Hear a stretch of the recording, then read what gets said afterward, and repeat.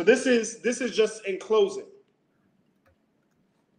See, now that we've brought light to all of this information as to America's fall at the hands of Iran, there will be a lot. We must now examine and address the fear aspect that many will see from this lesson and walk in. There's a lot of fear. Put a 1 in the chat if you know there's a lot of fearful people out here. There's a lot of fearful people. There's a lot of people who hear this and they move out of fear as opposed to out of wisdom and guidance from the Most High and of his leaders. The Bible says that the Most High is not... What happened? I was just saying, fearful people are dangerous people. Very dangerous people. The Bible says that the Most High has not given us a spirit of fear, but one of faith. Moving and making decisions out of fear and in haste will be the downfall and destruction of many. Instead, you must find a hedge and a leader who is calling on the correct name of the Father and is baptized and has received the Holy Spirit to guide your steps and pave the way for you as we are doing now. Yes, brothers and sisters, that's why we're on the outside of this country. We're building. Elder, are we not building? We are building. We made a promise. Sure. We made a promise when we first came back with the lesson on the 7 churches that this ministry was going to a different place. That's right.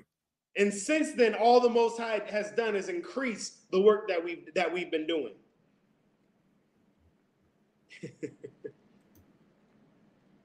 Get underneath leadership. Find someone to guide you and give you the correct guidance, as to what to do and when to do it. Because you got a lot of people who are going to be like, oh, the famine. What does the Bible say about that? Ecclesiastes chapter 2, verse 1.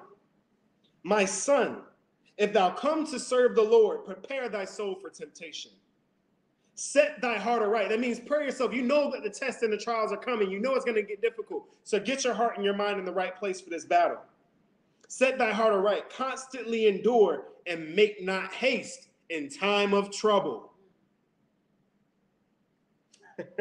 People are like, oh, the food, the water's drying up. I got to go.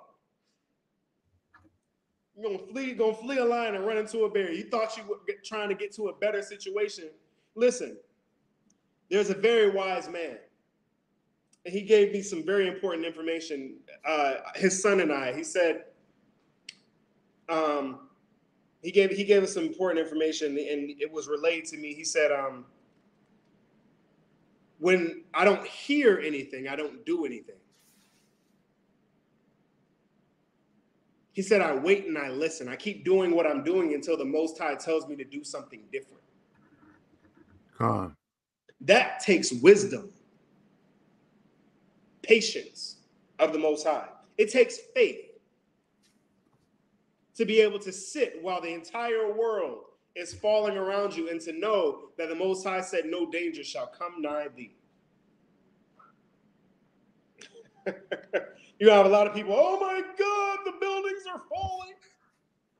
The water's drying up. Did you feel the earthquake? Is it time? Wait on you wait for the Most High to tell you to move. If you don't know, if you're not, listen, you get next to your leaders. Your leaders will tell you when it's time. We're developing all of this plan for when the time comes, you'll be rich. I promise you, ain't nobody gonna leave you behind.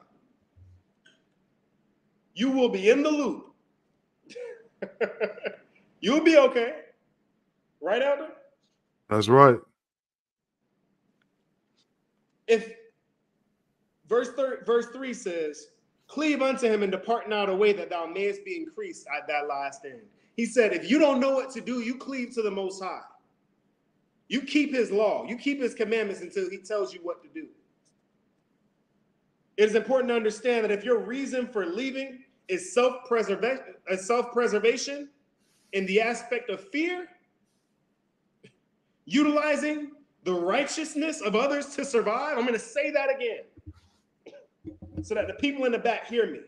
If your reason for leaving is self-preservation in the aspect of fear, or you're using the righteousness of others to survive, the Most High knows your heart and will destroy you. You might as well stay right in Babylon, because he's going to destroy you the same way.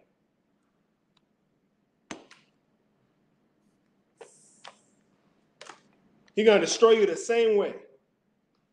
He knows your heart. He knows what's in you.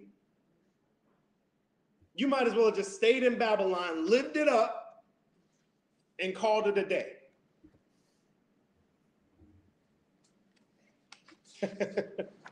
Put a 1 in the chat if you're still hearing me.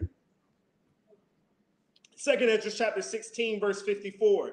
Behold, the Lord knoweth the works of men, their imaginations, their thoughts, and their hearts.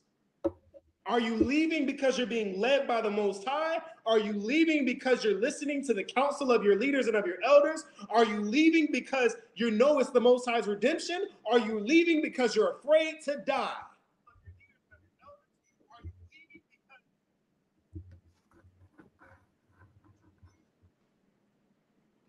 The true battle we must fight now and on our way to the wilderness is against sin. That's the true battle.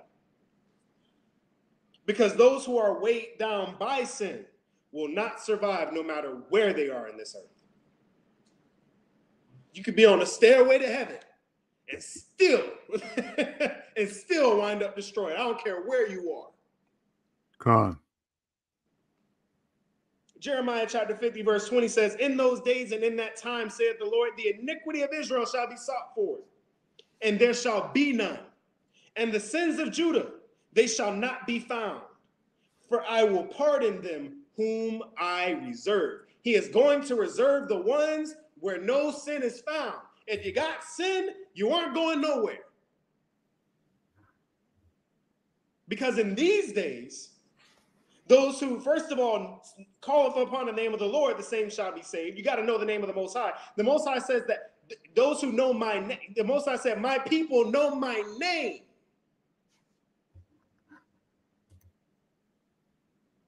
My people know my name. Oh, Baal just means, you guys don't know what you're talking about. Baal just means Lord or Master. Yeah, and it's also the name of a god of the Canaanites. It's a name. Brothers and sisters,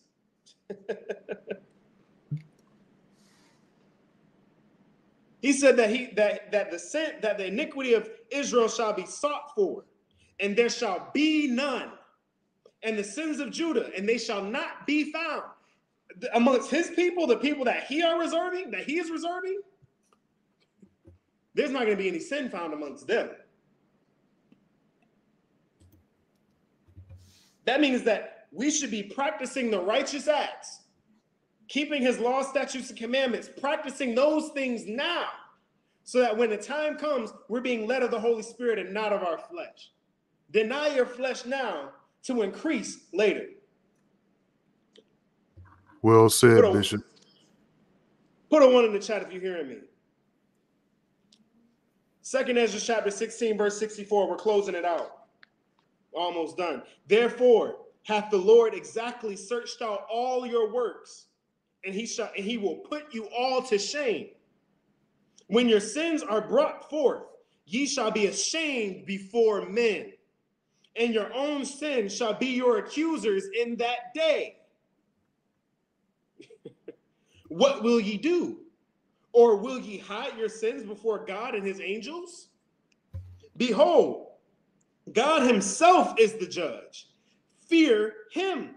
Leave off from your sins and forget your iniquities, to meddle no more in them forever.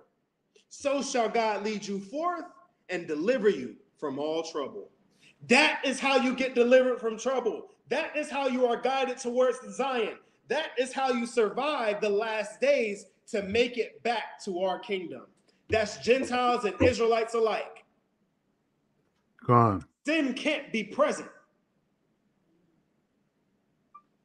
He said, God himself is the judge. Leave off from your sins, forget your iniquities, meddle in them no more forever. Understand, if you got people that you be around that cause for you to sin, cut them off. They're going to die anyways. Let the dead bury the dead. Last thing you need is for them tempting you to go back to your sin, living your whole life. Listen, I always said this. If you want to do something you never did, you got to do things you never done. That means you may have to go somewhere without some people. That means you might got to leave some people behind because they aren't going where you're going and they don't plan to go where you're going. I say it all the time. Life is like an elevator.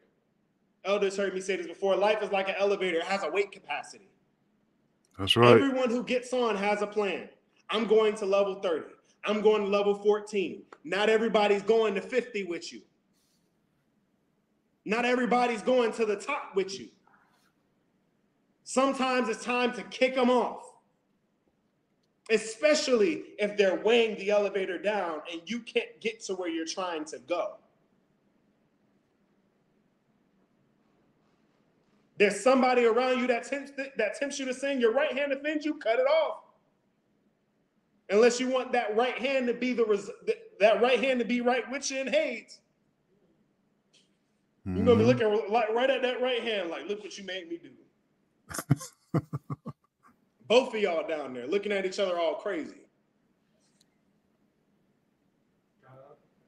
Exactly. Con. And don't be one of those people that mistake righteousness for, I will say, a mistake association with righteousness as righteousness. Yeah. There's a lot of people like that. They'll try to attach themselves to you. Around you. Be careful with that. Listen. Be careful with it.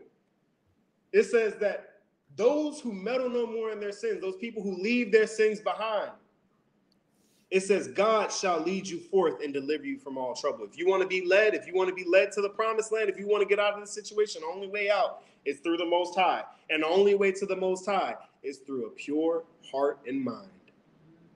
That's right.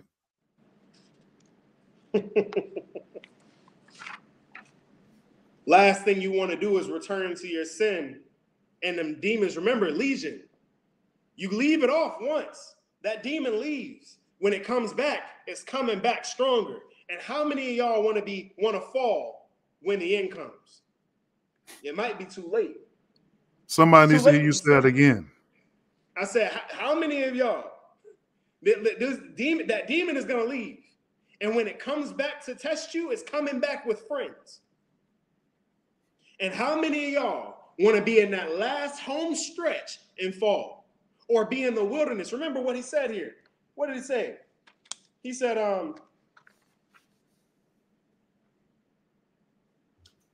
therefore hath the Lord exactly searched out all your works, and he will put you all to shame. You will be embarrassed before the entire world. I ain't in no sin.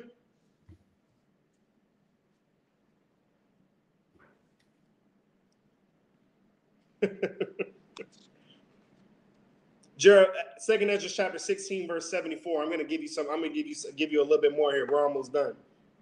Second Ezra chapter 16, verse 74. Hear, O ye my beloved, saith the Lord. Behold, the days of trouble are at hand. The days of trouble are at hand. But I will deliver you from the same. Be ye not afraid, neither doubt, for God is your guide, and the guide of them who keep my commandments and precepts, saith the Lord God.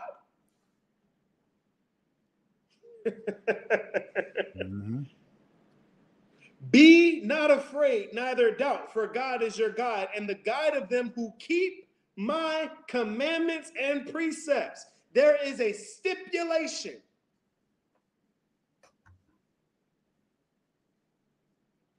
Check this out. Saith the Lord God, let not your sins weigh you down, and let not your iniquity lift up themselves. Guess what? The hour of temptation is here, brothers and sisters. You're going to get out in that wilderness. You're going to be tempted in every way possible. You're like, listen, when nobody trying to talk to me, and now every woman in the world want to come and try to communicate. Understand, that's not that woman wanting to communicate. It's the devil. I don't even know why I reached out. I know why. The devil. Listen, in the hour of temptation, everything that you could want or desire from your flesh is going to be readily available to you. That's why he says, let not thine iniquities lift up themselves. They've been subdued, but they're going to try to peek up a little bit. Woe be unto them that are bound with their sins, and covered their iniquities like a field, and covered with their iniquities like a field covered with bushes. Woe be unto them that are bound by their sins, and the path thereof covered with thorns, that no man may travel through. It is left undressed, and it is cast into the fire to be consumed therewith. What do you do when you got too much land to mow? You burn it. When the land overgrows, the grass gets too tall, you got tree branches and everything in there, burn it.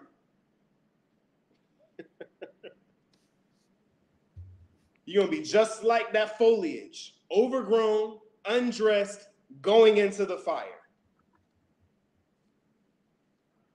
Let not your sins weigh you down. He will guide those who keep his law to the best of their ability with their whole heart towards Christ and his kingdom. Listen, I promise you this. You fear death, death will find you. Death will find you if you fear it.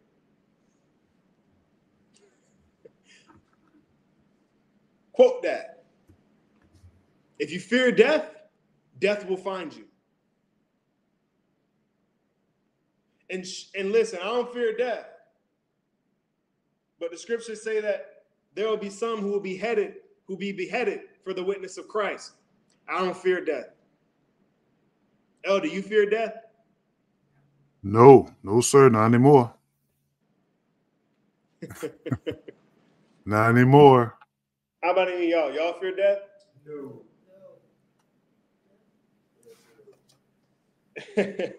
Listen, can't fear it. If you leave the United States fearing death, death will find you. Swift judgment. Shalom, family, and thank you for watching. If you want to see more videos like these, including our full-length lessons and live streams, subscribe to our YouTube channel, House of Judah International Fellowship Church. Also, give us a follow on all of our other social media platforms, Facebook, Instagram, and TikTok.